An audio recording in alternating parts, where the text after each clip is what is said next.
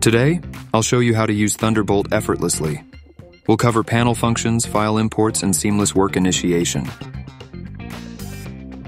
First, understand the function of each page on the panel. Home page. This page provides a comprehensive overview of file information, job settings, job progress, device status, accessibility status, and more. Manual page. The manual page enables manual control with features like adjusting travel distance, setting target positions, changing modes, resetting axes, and locking buttons. File page. The file page allows you to view all files and access additional file settings. Menu page.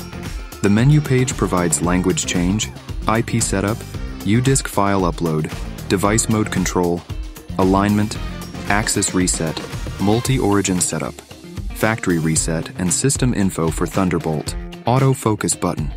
Click this button to autofocus after placing the materials on working bed. Origin button. Set the origin point of the job. Frame button.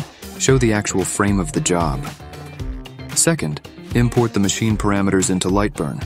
The machine parameter files are stored in the USB drive, included in the toolkit.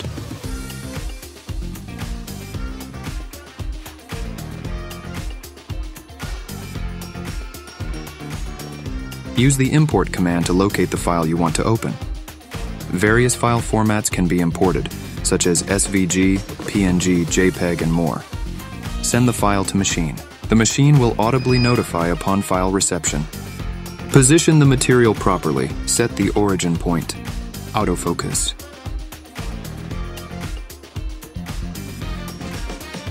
Check the frame. Now let's start our first job.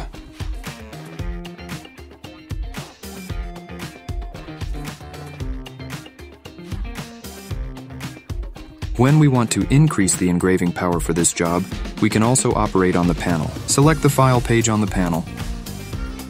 Click the Settings button in the bottom right corner. Choose Layer option. Gently tap on the power to adjust the power settings.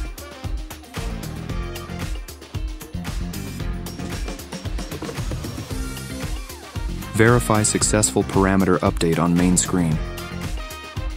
Position the material properly. Set the origin point. Check work area. Press Start on the Lasermachine's control panel.